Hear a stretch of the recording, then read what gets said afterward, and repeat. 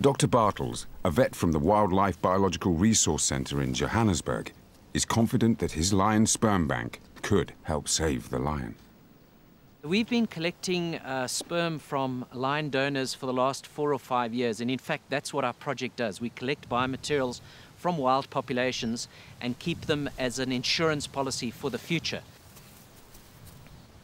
In order to collect lion sperm, first of all from live animals, they are darted. So we immobilize them because you certainly don't want to be working with an awake lion when you collect sperm from him.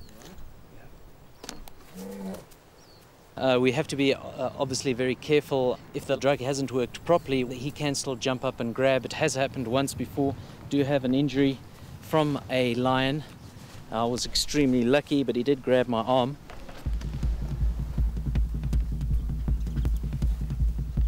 The lion is deeply sedated, but the clock is ticking. Dr. Bartels has only a matter of minutes to collect the sperm before the lion wakes up.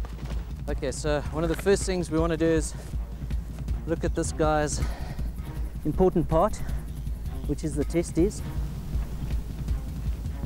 A short blast of electricity is all it takes.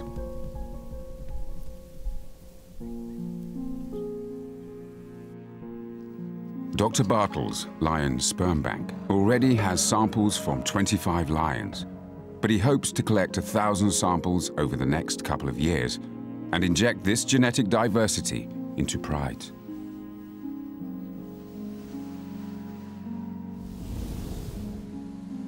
And you don't have to do it too often.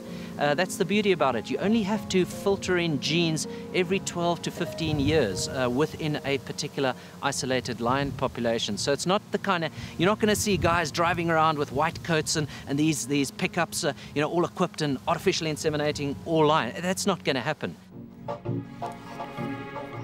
It is still early days, but hopefully the sperm and tissue samples that are being collected will be a lifeline for lions if they do become critically endangered.